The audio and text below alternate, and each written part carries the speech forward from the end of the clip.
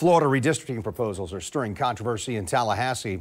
The Florida Senate just voted on a new congressional district, well, congressional districts plural, in the last 2 hours. And the Senate's plan does not follow lines recently proposed by Governor DeSantis. Critics say the governor's proposal would dramatically impact the representation of Black and Hispanic voters.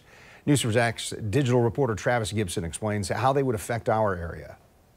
Governor DeSantis said he put out his own proposal for a congressional redistricting plan because he rejects the legal guidelines adopted by Senate and House Republicans, and there are big changes in store for Northeast Florida if it's approved.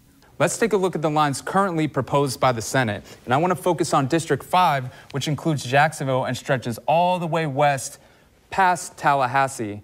Now, that would change under the governor's proposal. As you can see, as I slide this to show the proposal, you can see District 5 basically disappears. It's replaced by other districts, including District 3, which will now include Nassau County.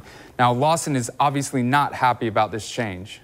And you know for a fact that it's the governor's plan with a violation, of the Voter Act, and at the same time, a violation of the Constitution. It's been in federal court before. That's the reason why I failed district, the way they drew the lines before. A spokesperson for DeSantis called District 5 a unconstitutional example of gerrymandering. Dr. Michael Bender, a political science professor at the University of North Florida, said DeSantis' proposal is unprecedented. Governors, to my knowledge, have never done this in the past, the proposing of their own congressional district map.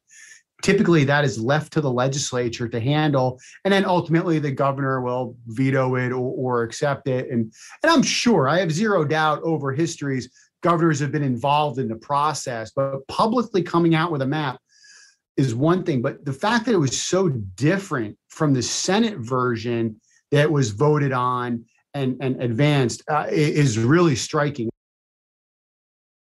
Map proposal, which is about a week behind the Senate, is expected to look more like the governor's. The House and the Senate will then negotiate a final congressional map. After that, DeSantis could veto it, or it could end up in Supreme Court. We're going to be keeping an eye on this as it moves through the legislature. Back to you.